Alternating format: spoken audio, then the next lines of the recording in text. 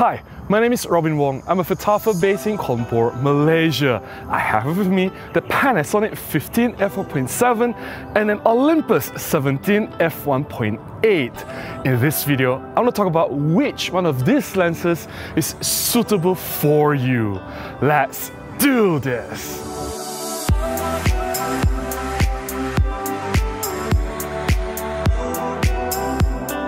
One question that I get asked a lot is, Robin, which one of these lenses, the Panasonic 15mm F1.7 or the Olympus 17mm F1.8, is a better lens? Which one would you recommend for me to buy? Well, there is no easy answer to that question. There is no right and wrong, but I have owned and used these lenses for several years now for my professional shoots, for my street photography, and I actually use these lenses to make videos on this YouTube channel as well. So based on my experience having used these lenses, I want to share some thoughts, the things that I like and dislike about these lenses, and maybe and hopefully this will help you in your decision making between these two lenses.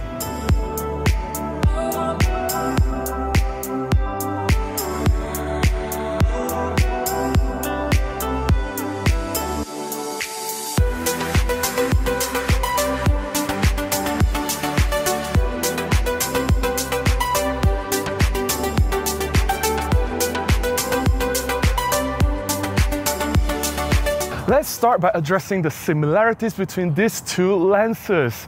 Both the Panasonic 15 and the Olympus 17, they are very compact in size and very lightweight in construction. They are both almost the same size. Pairing this with smaller Macro Four Thirds camera bodies, these lenses are excellent for street photography. In terms of build quality, these lenses are very well constructed. The bodies are made of full metal and they feel very solid in hand, definitely premium grade quality. They don't feel cheap at all. I personally really love the design of both lenses. They look sleek, they're all in black, they're minimalist, and they match very well with any of my Olympus or Panasonic camera bodies.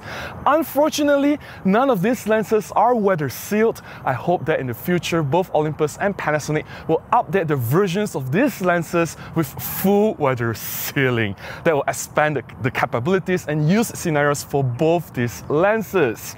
In terms of optical quality, both lenses perform really well. They are both very sharp, shooting a wide open aperture f1.7, f1.8, stopping down further to f2.8 to f4 do get sharper results, and the technical flaws such as purple fringing, corner softness, flare, distortion, they are very well controlled. Some of them are due to software correction, but to me that's perfectly fine. You shouldn't see any severe problems with these lenses. If you find that one lens is better from the other, like slightly sharper, or maybe one lens has some poorer corner softness, these differences are so small. Trust me, they're almost negligible. However, I must add that I personally find there's something off with this Olympus 17's rendering, but we'll explore that a little bit later.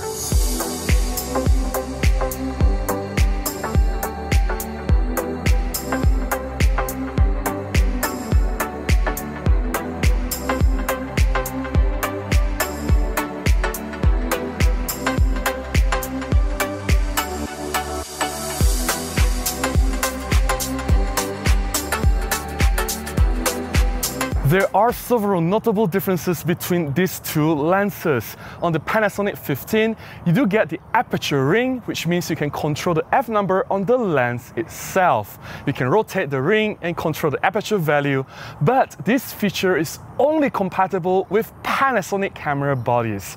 If you use this Panasonic lens on any Olympus cameras, you don't get this feature. There's no compatibility. You can turn the aperture ring and nothing happens. I don't know why this is the case. It could be Panasonic's fault, it could be Olympus' fault. Someone is at fault for not making this fully compatible between the lens and the camera. Now on the Olympus lens, the 17mm F1.8, they took a different approach. They have the manual focusing clutch. If you do a lot of manual focusing work, this manual focusing clutch can come in really handy. All you have to do is just quickly pull down the clutch and you can switch from autofocus to manual focus quickly, and there is a distance scale on the lens itself to help you even further. So how do you choose between these two lenses, the Panasonic 15 and the Olympus 17? Well, to me, both are very different lenses. They have different focal lengths. The Panasonic 15, it corresponds closer to the classic wide-angle 28mm, and I know it's not exactly the same. It is 30mm in equivalent, but 28, 30, that's very close. And if you look at this Olympus 17, it corresponds closer to the 35mm classic. I know that it's 34, 35, it's not exactly the same, but that's how I want to look at these lenses. The Panasonic 15 is more like a wide-angle lens. I use it as a 28mm, and this Olympus 17, I use it as the classic 35mm for street photography. We all have different preferences, we all have different shooting style. It all depends on what you want to do in your photography. If you need a wide angle, then the Panasonic 15 is the better lens. If you don't want your lens to be so wide, then the Olympus 17 is a better choice.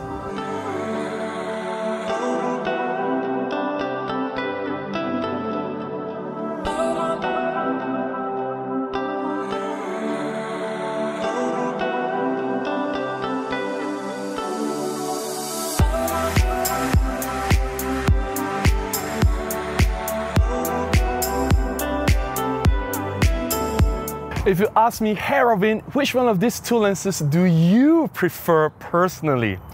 My answer is the Panasonic 15. But do bear with me. Both are excellent lenses, they are both very well constructed, they're both very compact, they deliver sharp results, they both perform really well, and they're both gems for Micro Four Thirds system. However, I personally prefer the Panasonic 15 because of two reasons. Number one, I don't like the 35mm focal length, and that's just me.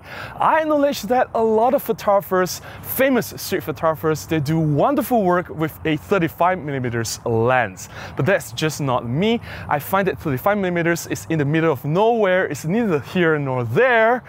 If I were to shoot with something longer, I'll go with a 50mm classic focal length for street photography, or just go wide, like the 28mm or wider. That's why I personally prefer the Panasonic 15. I treat it like a 28mm equivalent focal length.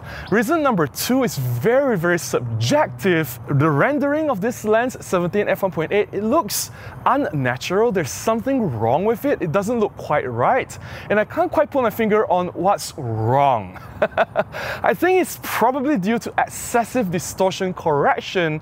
The original image is heavily distorted, and then there is some severe correction happening which made the images look somewhat out of proportion. I don't know if that makes sense. When I look at the images, they don't look right. And I don't have that problem with this Panasonic 15 F1.7. Images look like what they're supposed to be, and they look very close to reality. The rendering looks very natural. And that's all I can say about these two lenses. If you don't see the problem that I see, and maybe I'm just imagining things, do let me know if you find similar problems that I've encountered. I would like to hear from you in the comments below. Other than that, if you can ignore that, both are amazing lenses. You can't go wrong with any of these two lenses. They both deliver great results.